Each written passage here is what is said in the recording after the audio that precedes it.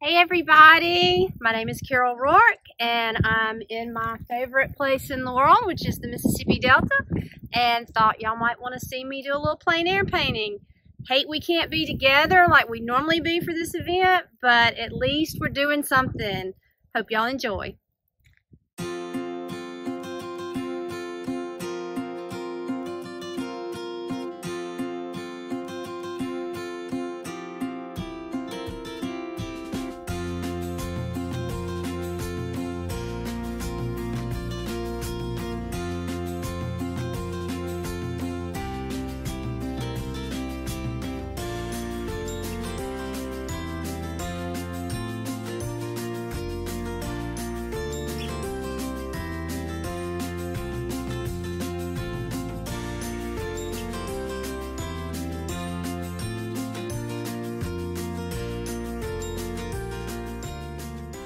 Hey everybody, so I'm back in my studio.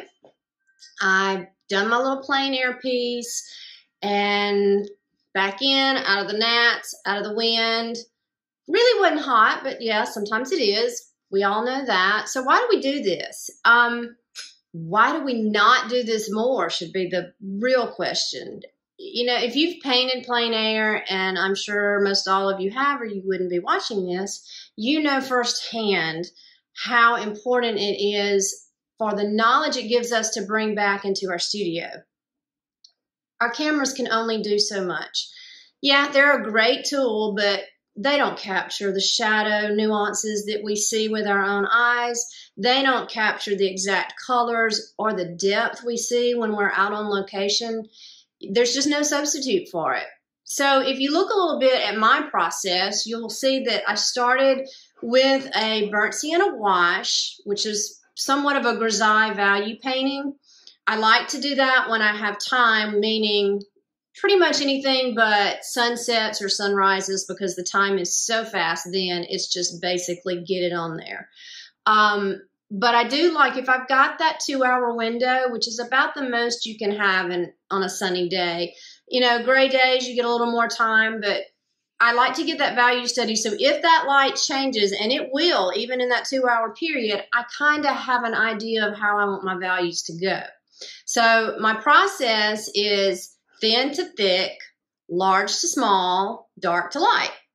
And what that means is I start with a thinner variation of paint. I thin my burnt sienna down with some Gamsol so I can get it on there very fast, have it set up. I like to use Gamblin Fast Matte burnt sienna or Griffin Alki burnt sienna because it dries so fast.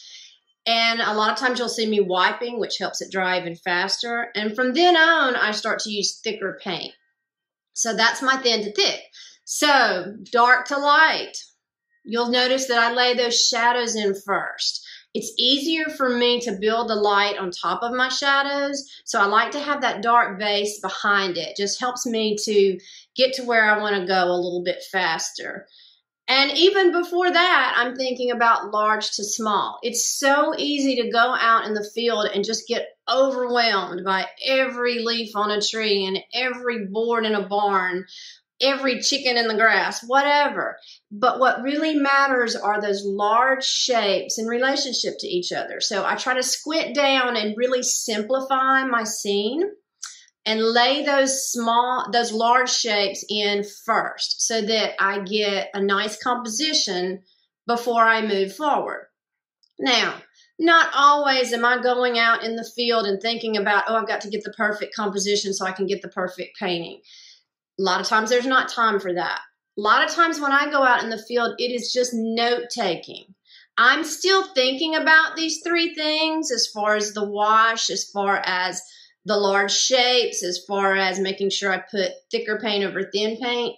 But my process may be a little faster. It may be a little bit about, okay, the weather's about to change or the light is about to change. I need to get as much information as I can so that I can take it back in the studio, and it's another tool with the photographs.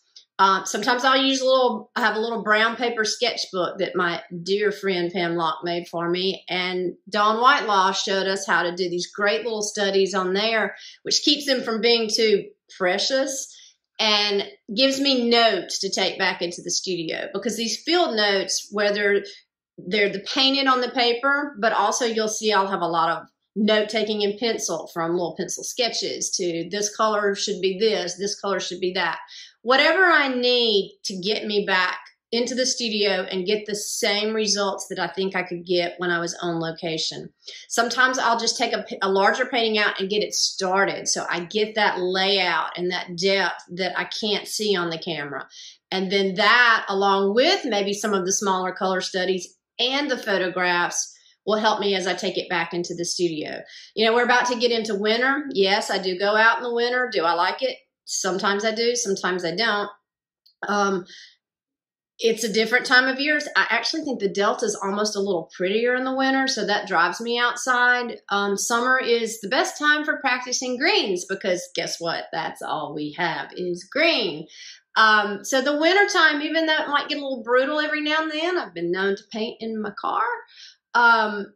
It is a time that's different from the rest of the year. The lighting is different. It's just, and the more you get out throughout the seasons, as far as saying that lighting is different, you'll notice every season has its own type of lighting, which is unique to it.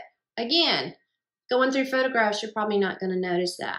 So I hope you enjoyed watching me paint a little bit. I hope we're able to get together soon and paint more. Looking so forward to Ocean Springs next year, where we can have an event similar to what we had in Laurel last year. And stay safe.